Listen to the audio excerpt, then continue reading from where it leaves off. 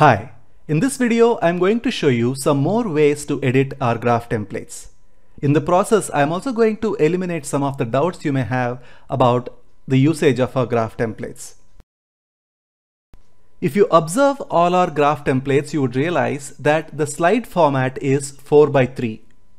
The question some of our customers have is, will these graph templates work in a 16:9 format? The answer is yes. There is absolutely no problem in using our 4:3 formatted graphs in a 16:9 format as well. Let me show you how. Let us take this one, which is an exploded donut chart. I want to copy this slide and paste it into a presentation which is in 16:9 format. So I'm going to right click on this, copy. I go to this presentation which is in 16:9 format. I'm going to add this after this first slide. So I'm going to right click here and observe this. I'm going to use the second option called as keep source formatting. I'm going to click on it, and here whatever format that was used in the earlier one, that is in the original slide template, is retained here. Along with that, you can see that some of these design elements like this 3D floor is also retained. You can either choose to extend this end to end and make this work, like I'm just going to extend this to this end, and now we have our chart complete. Or you can choose to eliminate this completely if you don't want. The second thing is, when you have our chart templates, will you be able to apply design themes? Will those design themes reflect on our chart templates? The answer to this is again a yes. Let me show you how. Let us work on this presentation itself and let us try to apply some themes and see the kind of impact it has on our charts. Now I'm going to go to the Design tab in PowerPoint ribbon. Let me see what kind of changes happen as I move my cursor through these various design theme options. First, I have my cursor on this. As you can see here, the color themes that are used have completely changed. I move to this one. Once again, the color themes and the fonts have changed, and even our chart reflects whatever changes that are suggested by the design theme. As I move through the various options, you can see that our charts fit in so beautifully with any design theme that you apply. And this is something which is very important for you to note. Let us say you've created your own custom theme and you've applied that custom theme for all your presentation slides. Now you need to be sure that the slides that you insert into your presentation also work with your custom theme. As you can see here, these charts work so beautifully with any theme. So that answers the second question, which is about the theme compatibility of our charts. Let us move to the next question that some of our customers ask us, and that is, if I were to choose a specific chart, let us say a bullet chart like this, do I need to work with this whole slide the way it is, or can I pick some pieces from this slide and use them separately? For example, can I pick this chart, copy this and paste it onto a different slide and work from there? Of course you can. Let me do that. I'm going to select this specific chart. I'm going to click on the bounding box, right click and say copy. Now I have copied this chart. Let us go to the presentation that we were working on, which was in our 16:9 format. Let me add a new slide and let me right click and paste. Now we have our bullet chart available in our new slide. This bullet chart would work exactly the way it would have worked had it been in the original slide. Let me show you what I mean by this. To edit the chart, I'm going to right click, go to edit data, and you have the worksheet open up here. And this is one thing that I want you to remember. Whenever you see the cells colored in gray, I don't want you to touch them at all, because these are the calculations on which the charts are built. You need to input your data only in the yellow cells. And these are the yellow cells where you can make your input. Now let us say the value here is 57% as it is shown here.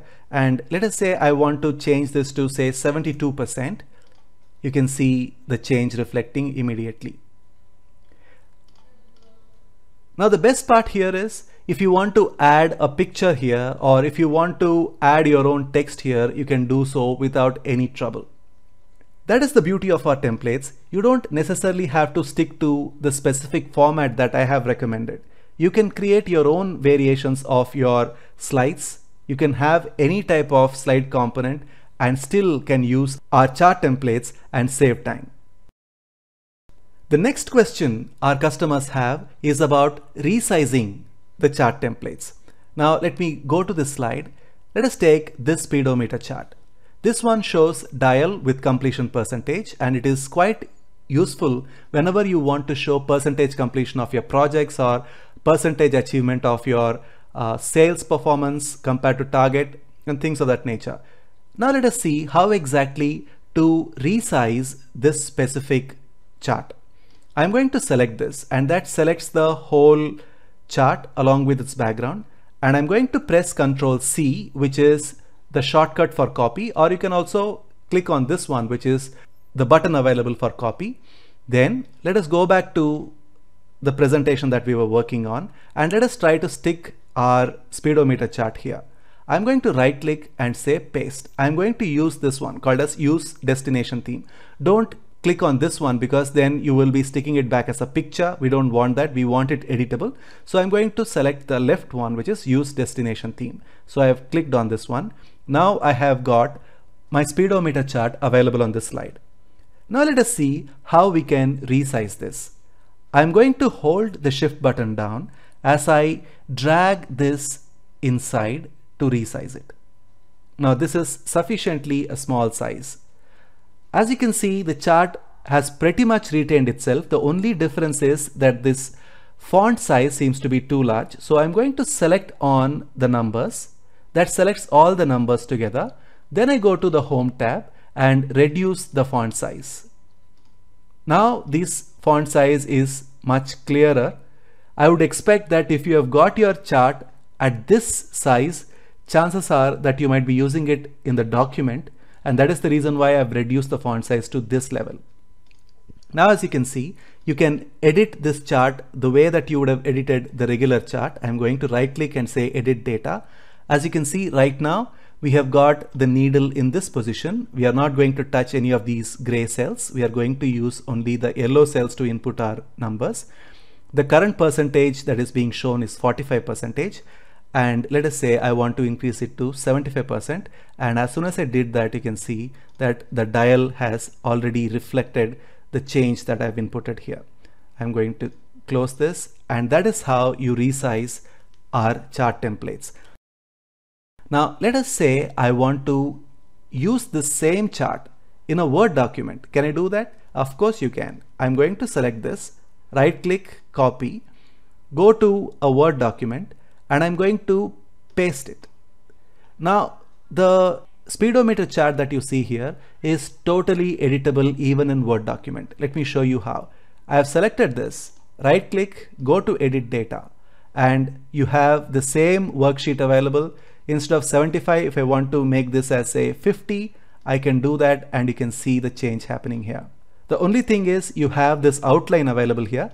You select this chart and you go to format and go to shape outline and say no outline, and there it is. Our speedometer chart is available on your Word document, and you can use it just as you would use any component inside a Word document.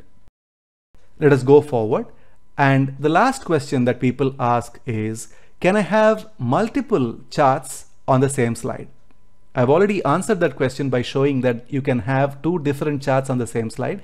Even if you want to have the same chart with a different version, you can use. For example, I have got one speedometer chart here. I'm going to right click, copy, and I'm going to paste it. Now I've got the second speedometer chart.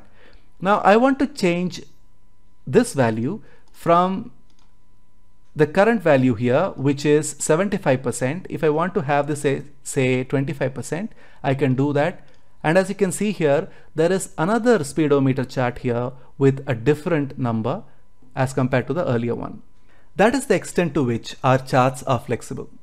Our charts save you time, make your slides look beautiful, and make your data very easy for your audience to understand. Hope you got inspired to use our visual graphs templates.